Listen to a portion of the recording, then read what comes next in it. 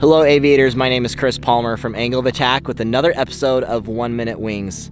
Several days ago, my son was taken to Anchorage on AirMed. So he had a cough and the doctors were concerned that he needed pediatric care specifically.